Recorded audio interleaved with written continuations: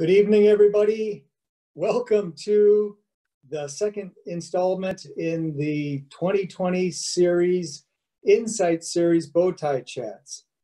My name is Michael Klement, and I'm really excited to walk you through this presentation tonight. We're going to be moving at pretty much breakneck speed, so hold on to your hats. Thank you all for who are attending. We've got folks from all across the great state of Michigan, and even one Buckeye with us. I'm not going to say anything. Welcome aboard. So here's a little bit of housekeeping before we get started. I want to introduce our team. First, you see Gary Cade down there at the bottom. Gary is our sustainability building consultant. He's going to be joining us later. You see Kimberly Hayner, who's our director of communications. In a second here, you'll see Austin Harrell, who's one of our enhanced interns. And there's Chloe Ferrari over there, who is our event manager. So we are all here to serve you. Here's a little bit of background, and they're going to be joining us later in the breakout rooms. This is the second of a 4-event series that we're calling the Bowtie Chats. Event 1, Creating Your Green Home, has already occurred. That's viewable on our YouTube channel. We are now starting the first of the 2-part series of Creating Your Beautiful Home. Coming up next will be Creating Your Not Too Big Home. And then last, Creating Your Energy-Free Home. So we're trying to bring you guys the best of what we have to share. First 20 minutes, sharing of insights. Second 20 minutes, breakout rooms and open forum discussions. So bring anything you want to ramble about to that, and we'll spend as much time as you'd like, at least 20 minutes, that is. And then all attendees will be muted until the breakout room. So hold on to your thoughts, ideas, and questions, and we'll connect with you at the end. All right, let's get started. So we're here to learn about how to create your beautiful home. However, this is not going to be about paint color and shadow lines. This is about going deep. This is not a skin deep conversation. And we're going to be sharing with you 3 fundamental rules that we have used over the years to create beautiful homes. As I always say, all of the really big mistakes are made with the first few decisions. And our goal tonight is to give you in 20 minutes a succinct overview of these key 3 rules. This week, we're talking about the big 3, the rules, the goals, the budget. In 2 weeks, we will have the second in the installation series of Creating Your Beautiful Home, and we will be covering the even bigger 3, space, adjacency, and circulation. But let's tackle the first 3 right now tonight. Architectural design, I hate to tell you, is really nothing more than solving problems in physical space. It's about connecting the dots. But first, you have to really understand and know those dots. And this rule of 3 applies across the board. We're starting off with the rules. So before we do anything, we want to understand the rules of the game. The rules of the game in residential design begin with this wonderful tome, my Bible, called the Michigan Residential Code. And in that, it's going to prescribe to us height and story regulations, fire separation distances, things that are relevant to the home itself. The second big book of rules is something called the ordinances, the municipal ordinance. And that's another Bible. That's my Bible part 2, Old Testament, New Testament. And these codes of ordinances help us understand zoning classification, area and height placement, information and regulations on principal and accessory structures. And then, but wait, there's more. We're also looking at environmental regulations. And environmental regulations are growing to be even more and more important as we're seeing more and more impact on the natural environment. So one of the key things that we help clients determine before they're doing anything, before we even worry about building footprint, is understanding the environmental impact of their possible site, floodplain, and wetland regulations. This is, I can't tell you, well, I can tell you, unfortunate story. A gentleman bought a piece of land, got excited about it. He was going to make it into his dream home, bought himself a front loader, went out, started moving dirt around. The DEQ, now it's the EGLE, got wind of it and said, "Hello, Mr. Sir, we're excited to tell you that we will not be charging you the thousands, tens of thousands of dollars of impact fine for creating a new ecosystem, but we will allow you to restore the ecosystem, and that's going to take about 5 years." So we want to make sure we avoid that before we get too far down the road. Another thing which is often overlooked is what we call deed restrictions. And this is something that's teased out through doing title work. And what we're finding is that there are regulations that run with the property that are independent of building code, municipal, and environmental regulations. And we have discovered all kinds of things. The most embarrassing thing, I think, is when one of our clients discovered that he had been mowing 12 feet of his neighbor's property for the last 10 years. So making sure you understand what is actually yours to improve on, and any special encumbrances or land use rights, you'd be surprised at what we discover. And many times this is not discovered for those who don't know to look for it until well down the path. And it doesn't matter how pretty those gables are or how nice the windows are if you have to completely redesign your house. And then there's covenants, codes, and restrictions. And these are the regulations that are placed on you with the local homeowners association. This is only enforced by the local homeowners association if that actually exists. So if there's no homeowners association, these might exist on the books, but they're not enforced by the local government. They are only a kind of a regional enforcement. This all has to be layered because the most restrictive is what governs. And so it's our job to help you and your job to understand what these layers and parts and pieces are before you take step one in terms of designing your new home. Now we're moving to the second of the rule of three, of the big three. And this is the goals. This is where we have the conversation, in the words of Simon Sinek, start with why. I always say that people don't get what they want because they don't know what they want. A big piece of our job at Architectural Resource is helping people discover what they truly want.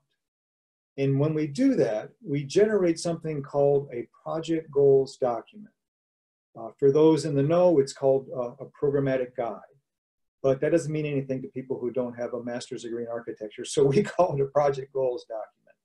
And this spells out in words and numbers exactly what we're up to with our clients' projects. The project goals document becomes our guidepost for design and our yardstick for success. What this document does is it induces clarity on all parties. And by that, what I mean, you might be surprised, but it hasn't happened once, maybe more than once, where we meet with clients and her ideas and his ideas are maybe not in the same environment or maybe not even on the same planet. So this brings this all together into a cohesive, unified goal. Then we take a look at the client needs. These are the specific must-have. What we ask folks to do, which takes some effort, is to go through this list and prioritize. And we ask them to generate separate lists. This allows them to have their expression because that's part of our job. So here's an example that we would find on a typical project. We would get together and we'd sit down with our clients and he would bring us his list and then she would bring us her list. The discrepancy in number of items is not inconsequential. And if you notice, she scribbled a few things in the margin on the car ride over to our office. But that's part of our opportunity, is to wrap all of this stuff together. Then we start the very important conversation of distinguishing needs from wants, because that's where the choices come that are really going to be driving the budget. We call this process discovery. And I'm going to share a story with you, which is a true story. And that is, I sat down with a couple and they said, Michael, we want a sunroom. And I said, great, let's do our discovery process and let's learn together what you're looking for in terms of your sunroom. And so we went through the steps of the process. And what they discovered, and we discovered with them, is they didn't want a sunroom. What they wanted was sun in their rooms.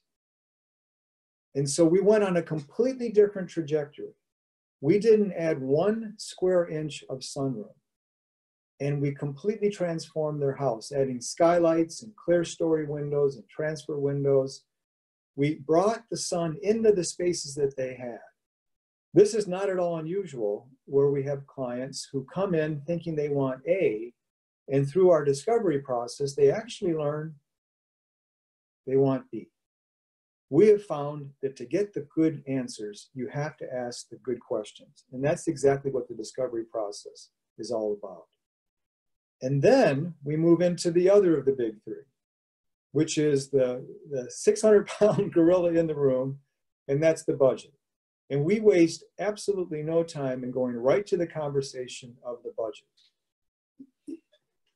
It still amazes me to this day, and I've got builder colleagues who come and tell me stories where they have got folks showing up at the builder's office, rolling out a set of plans, and they want to build their dream home.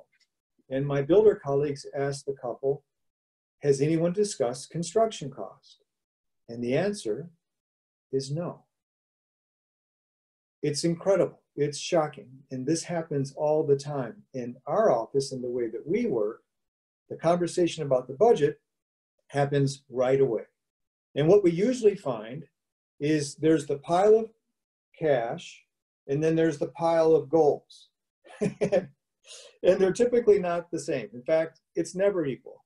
And usually the proportion that's off is usually about half. But that's okay, because that gives us a place to start. Because design is all about compromise, finding a way to get what you want to fit inside of your budget, whatever that budget might be. And we always tell folks, don't let budget stop you from making the changes that you want to see happen. Because there's always something we can do. And no matter what we do, it's going to be better than what you're living with now. So I share this chart because it seems to edify what we're talking about here in terms of this needs and wants hierarchy. So on the left axis, you see project cost from minimum to max. And on the bottom axis, you see it moving from needs to wants. And that's what the program goals help dissect. Somewhere we find that sweet spot where those two intersect, where we find a budget that makes sense and a balance between the needs and wants that makes sense. And that is part of our project process. That's exactly what we do. What we find too is it's important to establish expectations. And usually there's something that has to give, which is okay because you're in the meantime getting something back. And what we do is we usually generate not just one design solution, but we come with three. And we tier these in terms of good, better, and best. Good is going to be looking at more the lowest possible cost. Best is going to be looking at more the balance with the higher possible aspirations. And we work together to find this beautiful synergy between budget and goals. And it's all based on how you, as the client, will recognize success, which, remember that project goals document? That becomes our barometer. The other thing we like to tell folks is always have a contingency. In the industry, there's this concept called scope creep. And I remember this wonderful cartoon. Well, actually, it wasn't a cartoon, it was a picture. There was a huge yacht. And then attached to the back of the yacht was a little dinghy. And on the back of the dinghy, it said original contract. And on the back of the yacht, it said change order. So we always tell folks, good planning can help you avoid that, but always set aside at least 15% to allow for the unforeseen. This is going to make a huge difference in terms of the goal of your project. Now, the usual conversation right out of the gate is, well, how much is this project going to cost? And we look at cost per square foot. That's a great place to start, but it's kind of like buying a car by the pound. It's not a very accurate metric, but it's a place to start. We then look at cost per component. So what does that mean? Well, it's like how many bushels of this and how many bushels of that. So it's like buying by the gross. Well, we got a bathroom, a master bedroom, a kitchen, and so we can look at component cost. But what we find is what really drives the cost of any project are two levers: quality and quantity. Those are the two levers that we have. And what's really exciting about this is that in our design process and how we work, you get an opportunity to manipulate those. and you can see real time in front of you how that plays out because of our unique integrated design process where we bring the builder and the clients and us all together at the onset to tie everything all together. We have a well-honed 3-step process that helps our clients weave their way through the design process and come up with not only exciting and beautiful, but also affordable and cost-effective designs. And these 3 steps look like this. So the first step to creating a beautiful home is to put form to your whys. The whys that we've teased out in the project goals document. The second step is to take a look at all of those different options, put together pricing alternatives, and they determine what is our final strategic direction. And so we unify all of those different design schemes into one cohesive design solution. And then we move into the third step. Your beautiful home is going to be created first on paper. It's built first on paper and then in the field. And that's very important because when we're working in the paper environment, well, actually it's a digital environment, but we call it paper. That's our opportunity to work out all of the issues and bugs and to give you a chance to virtually experience your home. So you will have a chance through the power of our advanced design software to don a set of 3D goggles, which will be basically your cell phone with a device that we give you, which you can take anywhere and walk through the house and spend time in the living room and stand in the kitchen and see your views outside the window. And this is all possible inside of our design software. And this is how you get to beauty. I'd like to have my colleague, Gary Cade, join us now and share a few thoughts from a builder's perspective on how this all plays out from the vantage point of a builder. Gary thought he was going to retire from building, but I said, no, you're not. You've got way too much to give to this industry. Come and join us and help us hone our process and become even better. Gary. Gary, you're muted, my friend.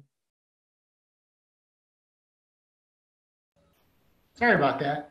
So thank you, Michael, and thank you everyone for being here this evening. Just a little background, I've been building close to 40 years, and if you count the dog house I built when I was 8, it's closer to 60. But something about us builders is we're very slow to innovate. We're really comfortable keeping things, doing things the way we've always done them. You know, such that I've coined a phrase of what we're building today are what I call BNOs. And what BNO stands for is we're building brand new and obsolete homes, which is really crazy when you think about it, brand new and obsolete. But so what there is to say about all that is there is a better way. And it all starts, if there's one thing to take away from this evening, it all starts with planning. In fact, mostly, again, builders, we don't like planning much because we love what happens when there's poor planning. As Michael will continue here, 1 hour of planning before avoids 10 hours adjusting during and 100 hours of correction after. And those 100 hours can turn to lots of dollars. So if there's one thing to take away from tonight, it's really how critical planning is. And you can never start too early. A lot of times people think, well, you know, I don't have my property, this isn't in place, but actually the sooner you start, the more successful your project will be. And as a bonus for being on the call tonight, Michael is offering an opportunity to actually have a chat with him one-on-one. And really that is the beginning of understanding the process and what it all takes to have a successful project. So at the end of our breakout sessions, if you would like to do that, we have Michael's calendar and we can schedule that for you. So thank you again. Thank you, Gary. And what you're saying makes so much sense. What we don't want you to do is come to us too late. You can never start planning too early, but you can start planning too late. So we want to thank you very much for being part of this Rapid Fire 2020 Insight series. And in 9 seconds here, actually in 5 seconds, we're going to move you into the open forums and you'll be automatically shunted. We'll see you in the forum.